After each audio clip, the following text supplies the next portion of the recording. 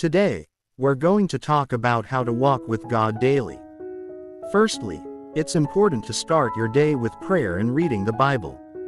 This helps you set the tone for the day and gives you guidance on how to live your life. Secondly, try to live a life that honors God in everything you do. This means being kind to others, treating people with respect, and being honest in all your dealings. Thirdly, surround yourself with people who share the same values as you. Having a support system that encourages and uplifts you in your faith journey is important. Fourthly, listen to God's voice and follow His lead. This can be through prayer, meditation, or even through other people. Trusting in God's plan for your life can bring you peace and joy. Finally, make time for God throughout your day.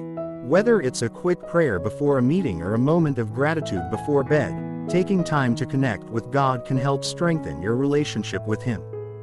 Those are some tips on how to walk with God daily.